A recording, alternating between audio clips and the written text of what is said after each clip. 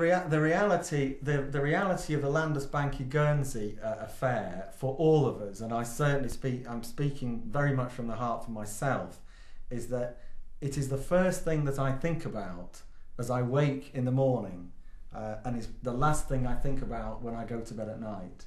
So it's not even my account, but I would say that the emotional impact has been so great on me that is the feeling that I have.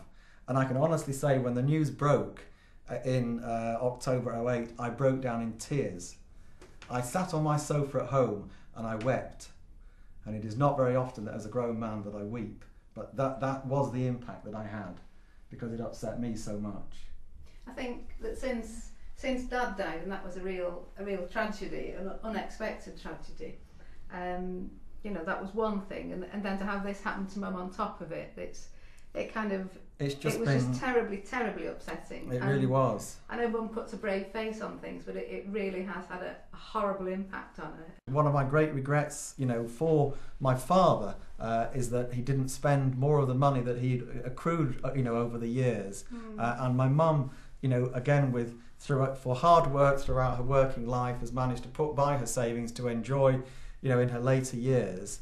And my father died in 2006, actually paradoxically about 2 months prior to the takeover of Landsbanki. So you know, all our lives have been thrown into a disarray really, you know, since that time. And then coming on top of all that was the collapse of the bank. You know, my mother's savings all there, ready for, you know, her enjoyment for the, you know, rest of her years, but it's my mum's life savings, and they've been snatched away.